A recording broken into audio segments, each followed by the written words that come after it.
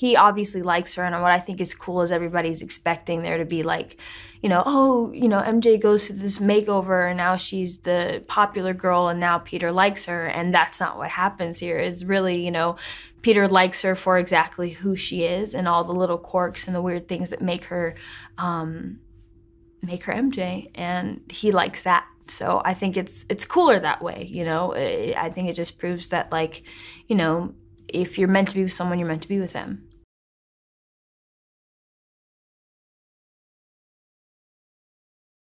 In the first movie, like, I didn't really obviously have too much to work with, but we kind of created a very distinct character with those few little moments, and now we're just able to expand on that and just learn more about her, you know, because we don't really know about her. She's kind of mysterious and just kind of in the background, so we just kind of get to see more sides of her character and how she responds in situations that make her be a little bit more vulnerable, and how her and Peter, you know, connect.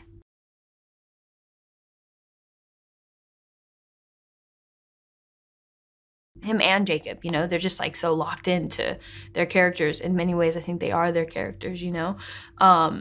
And so it's funny because neither of them really have to look at their lines.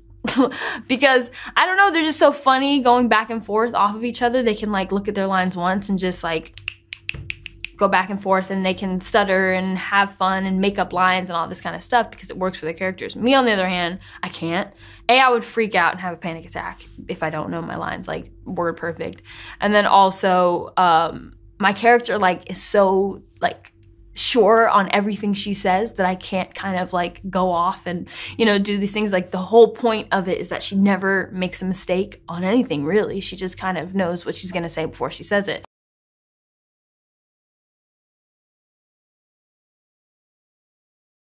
A lot of the scenes where we're, you know, running from things or, you know, crazy stuff is going down, there's a lot of really cool location shots that we were able to do. So it's, I mean, it's pretty cool to be like running like away from, like, and really being able to see the scenery of like the Tower of London and the Tower Bridge, and like it's really there because I'm really here, you know. I don't know, it's just kind of like being able to be in the real spaces, like real time, is really fun.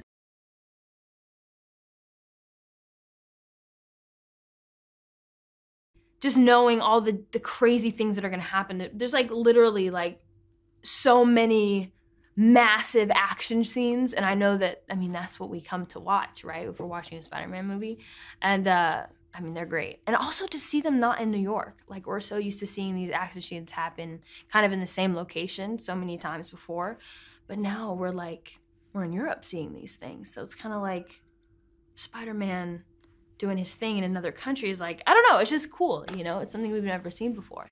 Hi guys, here's today's daily fact. The biggest Spidey fans have spotted different small details and Easter eggs in Spider-Man Far From Home, such as Peter's birthday marked on his passport as August 10th. Spider-Man's first appearance was in Amazing Fantasy number 15, released August 10th, but all the way back in 1962. Remember to click here below to subscribe on the side for more great content.